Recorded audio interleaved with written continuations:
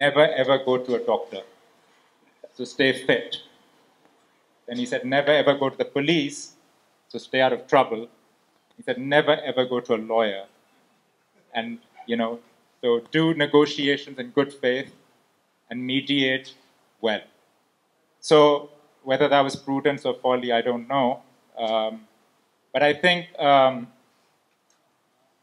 I can give you a professional anecdote as far as the energy sector is concerned. So, when the IPP space and Atlas Power is a 2002 power policy IPP, and when this policy came into fruition,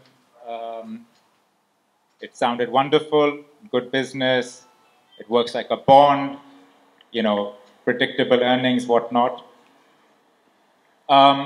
Soon after its inception, we ran into trouble with the CPPA, which is the Central Power Purchasing Authority. And it was about the PPA, the Power Purchase Agreement.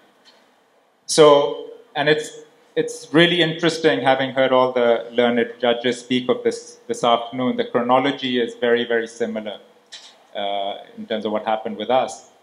So we started in good faith to negotiate. Now the problem with negotiating in good faith is that there aren't actually any enabling provisions to proactively adopt what you would like to do. So, in good faith, both parties want something settled, but there's nothing really more than just speculative or superficial, provisions that you can, enact. So then the second step was obviously expert mediation.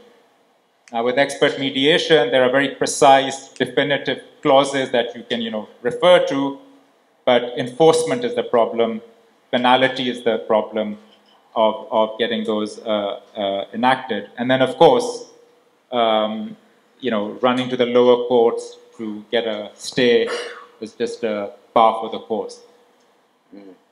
Then came arbitration. Arbitration is expensive. We had to go to London, get the top lawyer in the country to represent, and essentially that is where we felt, well, if within Pakistan there was that infrastructure available, then why run off to London and try and seek arbitration? Again, we heard about that earlier this afternoon. But even with arbitration, what happened with us was that it went to the High Court, and a stay was taken. So there's no cover for arbitration per se, where there be a clause or be a law that essentially says, well, if it goes to arbitration. Where a lot of competing, for example, we mentioned corporate rehabilitation and corporate restructuring act that we have today.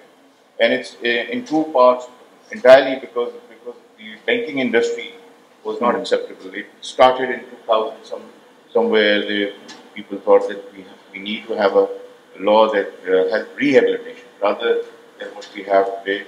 But it never kicked up because there were competing interests. Nevertheless, since I've taken over in 2012, these were the pending legislation that we had, and slowly and gradually I've worked with CHEHRA Saab also.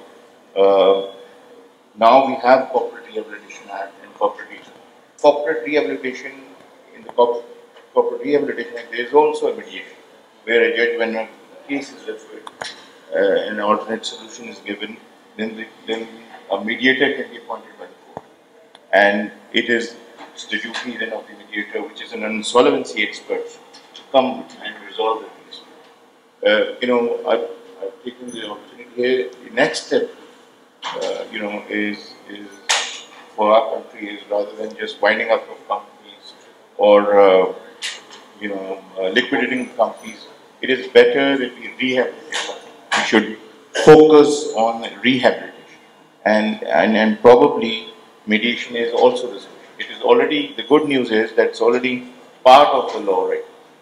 It has not been implemented or been introduced as such. This is one of the you and I were working with the World Bank also, that this is one of the problems that we do have the legislation, but somehow it is not propagated properly. I think the next step will very soon come in Karachi again, and there are bottlenecks even in the current law, and that is we'll try to resolve that. And I mean, I see mediation as now a stepping stone of building the economy of Pakistan. Not only just dispute resolution, but reshaping our businesses, protecting our way forward for Pakistan. First of all, thank hear me.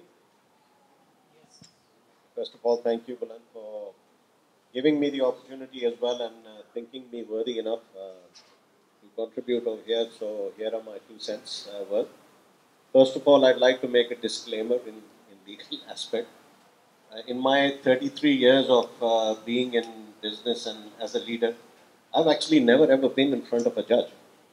Right? So today was rather overwhelming actually, listening to these wonderful, honorable judges over here.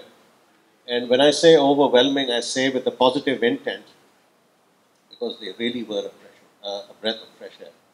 It was very nice to actually see the direction that, or the thought process that they actually have on the judicial system. They've said it all. It unfortunately is overburdened at the moment. And for that particular aspect, the thought process that they shared with us today is really, really very, very good as far as businesses are concerned. You know, what matters to a business? What matters in the area of commerce actually is speediness, right? So you can have mediation, you can have arbitration, but at the end of the day, actually, it's all about speedy justice or a speedy decision making. Because when you are a business leader, a lot really depends on the essence and the timeliness of taking decisions.